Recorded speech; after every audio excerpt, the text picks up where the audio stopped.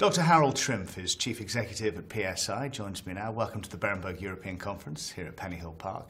Transforming your software onto a single platform is a long process. What's the time frame for that? I think we need another 3-4 years. It's a re-education of all our employees and reprogramming of all our software. And I would say we are on a time scale, 40% or something is completed. Your electricity business has been the focus of some attention. Yeah. What about German energy policy? How and when could that help you? Yeah, it's still confusing. The Grand Coalition came out with some new regulations which will not really help the situation. It's not good for our customers, it's not good for us. You've talked about acquisitions in the past. Where do you think your portfolio could be strengthened or changed? Yeah, of course.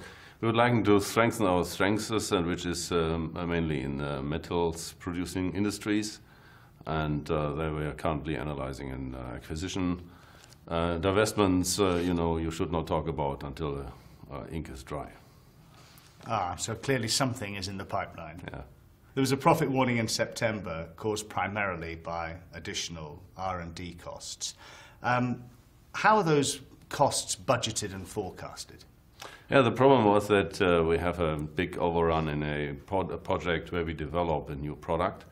For this product, we have a lot of customer requests, and this was also the reason why we came into it, that the customers are urging us, and now we see that next year we will see a lot of follow-on contracts on this basis and better profits.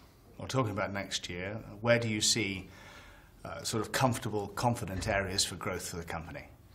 Yeah, we see that worldwide business in steel industries and aluminum industries is in a very good transforming situation, in fact, and they need a lot of new software. And another area is gas grids. They get refurbished in US and Asia, so it's a good business for us. Okay, well, thanks for joining us here at Pennyhill Park. Thanks, Phil.